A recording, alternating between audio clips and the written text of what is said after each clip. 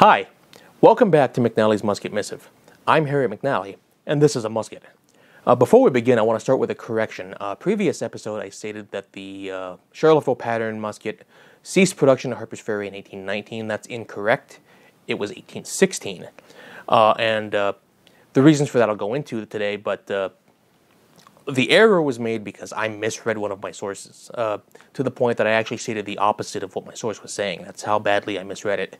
A correction will appear in the description of that video, and whenever I do make a mistake, rest assured, I will address it.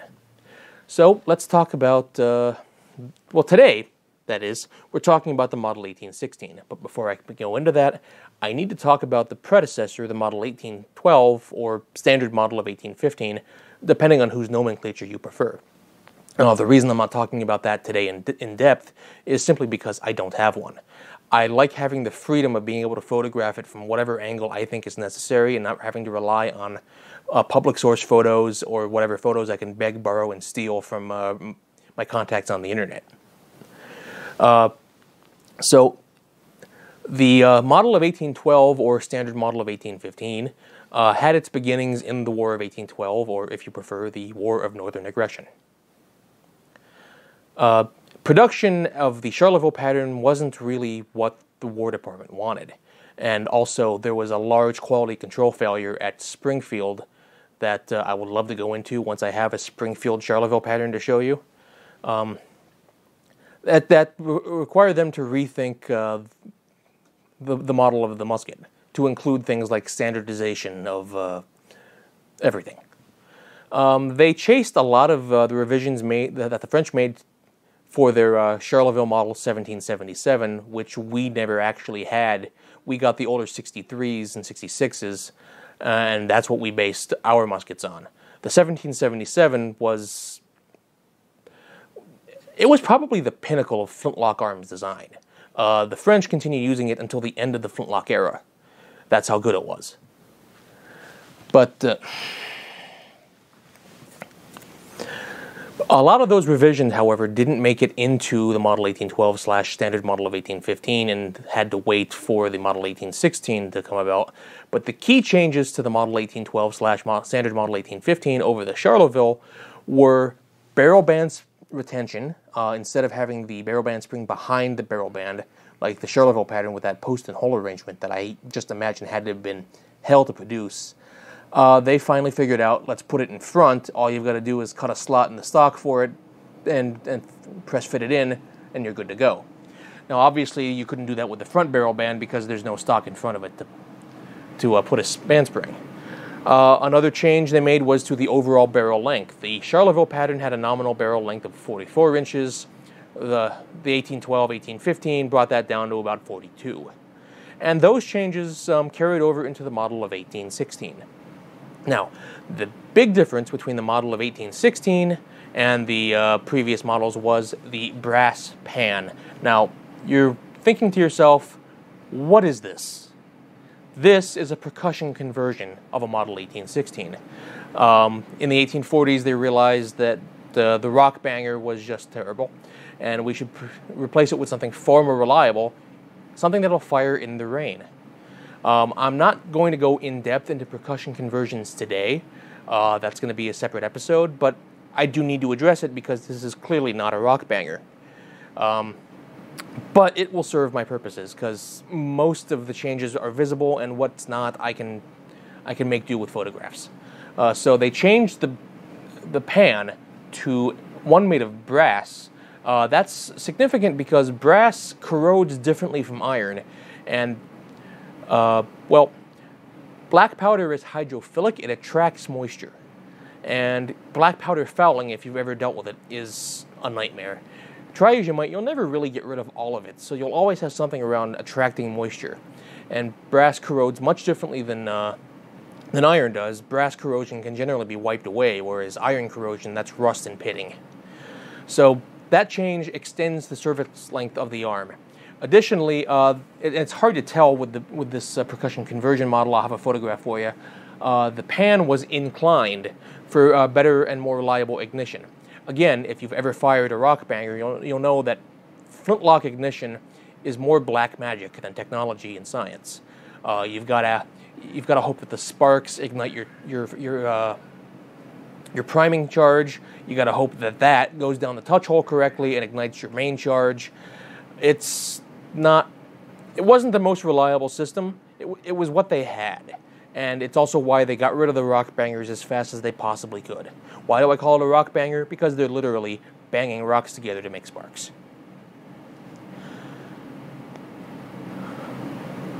In addition to the change of the pan, the overall lock design was changed. It tapers to a point at the end and doesn't have that little teat at the end of the point that the Charleville patterns had. It's concave at the end and flat at the front. Those are design changes that were made to copy this as much as possible off of the Model 1777. Unfortunately, all I can find on why they made these changes was because that's what the French are doing. I need to find some sources on Charleville musket design, apparently, and unfortunately, so far my searches haven't really turned up much. If you out there know of any books and sources about the development of the French Charleville muskets, please, by all means, let me know. It's kind of infuriating to see that they made these changes, and the reasons why were, well, that's what the French did. Okay, well, why did the French do that? That doesn't exist within my sources. And there are some unanswered questions in there. Otherwise, with the exception of some dimensional changes to the stock, a rock banger is a rock banger. That being said, if you're interested in knowing the full technical details of these muskets, length of pull, comb dimensions, things like that, please let me know. This channel is intended for a wider, a more broad audience who may not know or care about that kind of information, but I want to keep you guys happy. And if there are those of you who want to know the technical specifications, I'm more than willing to make a supplement. So yeah, other than the changes that I mentioned and some minute changes to stock geometry and everything, it's the same as everything else. It's a 69 caliber, smooth bore muzzle loading flintlock, not this one. Production of these began at Springfield in 1818 and at Harpers Ferry in 1819. The biggest, most important change for the 1816 family of muskets was that these were made with an eye towards parts interchangeability. Parts interchangeability obviously became important after the War of 1812. I would imagine that during a major war, repair of arms was impeded severely by the fact that the arms that they had were, by and large, handmade, bespoke, artisanal pieces. The machine tools existed, but they weren't utilizing them to their fullest extent, and they realized this. The Model 1816 was designed and developed and would continue being developed with an eye for complete parts interchangeability. They wouldn't quite get it with this model, and subsequent models got closer and closer. By the time of the Civil War, they felt they had complete parts interchangeability. How interchangeable they are, I'm not entirely certain. I would imagine some hand fitting was still required, but for their purposes, it's much easier to reach into a bin of parts to replace a broken tumbler or a sear than it would be to have to take one and then fit it and realize it doesn't fit and fit it some more. Interchangeable parts was a major leap forward in arms development, and for that matter, manufacturing in general. So there's also some nomenclature confusion over the Model 1816 family. There exists the term Model 1822. That is simultaneously correct and incorrect, it turns out. There is contemporary literature referring to those models made, those muskets made after 1822 as the Model 1822 in official language, in official documents. But there's also official documents that continue to refer to those arms as Model 1816s. The reason for that is that a survey was done, and they determined that the muskets made prior to 1822 weren't as parts interchangeable as they wanted them to be, whereas those made after 1822 were just great. So as a result, you've got this new nomenclature of the Model 1822, those that meet this rigorous demand for and requirements for parts interchangeability that the older 1816s didn't have. And as a result of the confusion over the nomenclature, you'll see Model 1816, Model 1822, Model 1816/22, which is actually my favorite. All are simultaneously correct and not, in the sense that all of them are supported by primary documentation of the period. Yeah. So, in addition with the designation of Model 1822, they also made a significant change in that from 1822 to 1832, these weapons were browned at the armory. They were given a chemical finish to instead of bare metal. Well, it became brown. The idea being was that a finish on the musket would give it better rust protection. Turns out it didn't. So, starting in 1832, they did away with that. They would try it again interchangeably every now and again, but for the most part, Armory Bright was the standard finish for U.S. muskets for most of the musket period. So that's about everything for this. Let's get it over to the light box, and I can highlight specific features, do a comparison on the percussion conversion and the rock banger. Again, that'll be a separate episode when I go in depth, but I can't not address it. So starting out on the right side of the musket, at first glance it looks very much the same as any other Charleville-derived musket. You know, the barrel bands are the same. The band springs have moved. The brass pan. Obviously, this one looks a lot different because it's a percussion conversion. But other than that, the key differences between this and the previous Charleville patterns are minor stock dimension changes, shape of the lock panel that doesn't have quite the same point that the old one did. Just minor differences that really only matter to collectors. Moving on to the left side, we see the same elongated S side plate. More of the same really. Here we have the lock mechanism itself. Obviously, this is very different from how the original configuration looks, and thankfully, I have this photograph here from the Smithsonian Institution's National Museum of American History with a Harpers Ferry Model 1816 in original flint configuration. Going back to the percussion conversion, you'll see that the pan has been cut flat and filed smooth.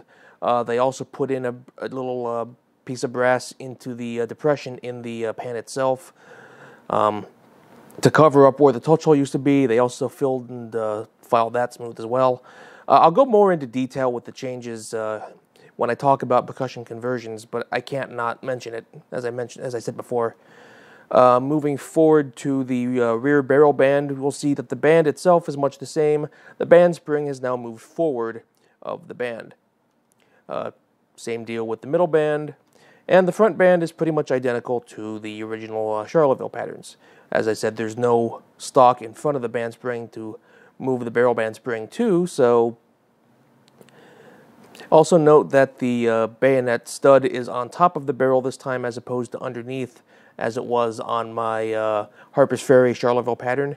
This was one of the changes that they made starting with the Model 1812/standard model of 1815, consistent placement of the bayonet stud. A lot of the Charleville patterns, you could flip a coin and determine where it would go. Some of them had it on top, some of them had it on the bottom. Some Springfield models actually had the bayonet soldered to the barrel. They really didn't make any firm choices on what they wanted to do. Now this picture, as I said before, I wasn't going to go too much into detail into the percussion changes, but this is neat and I wanted to point it out. You notice all that pitting around the cone, and yes, that is a replacement cone. That is an indication of some serious use.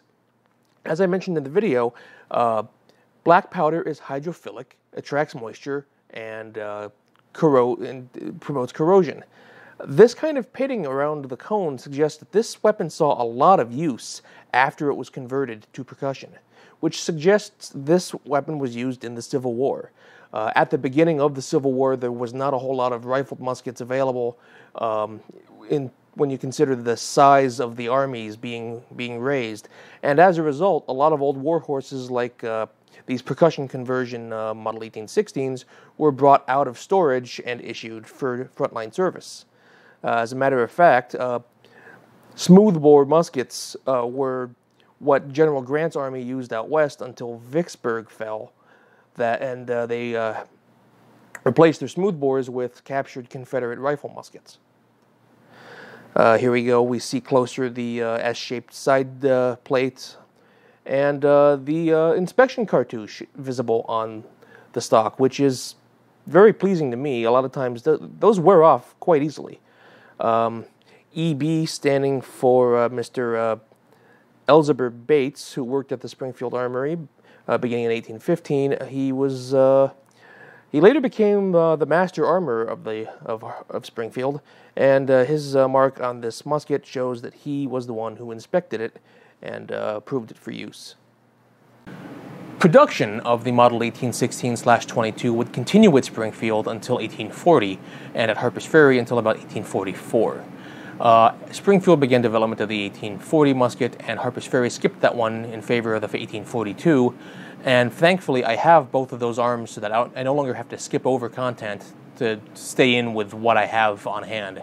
Again, I absolutely want to go back and fill in those gaps, the Springfield Charleville patterns, and the standard model of 1815/model 1812.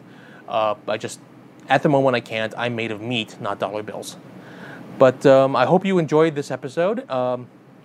I know it wasn't quite as long as the previous episode was. That's mostly because this musket, there was nothing hugely different about this and the previous. It's just another rock-banging Charleville pattern. Future episodes will have a lot more development and change to talk about. But in the meantime, I got to work with what I have. Thanks for watching. Please, if you haven't already, like this video, subscribe to the channel for algorithm purposes. Comment below, again, drives the algorithm. And also, please consider sponsoring me on Patreon. The link is in the description. That's it for today. Thanks for watching. Bye.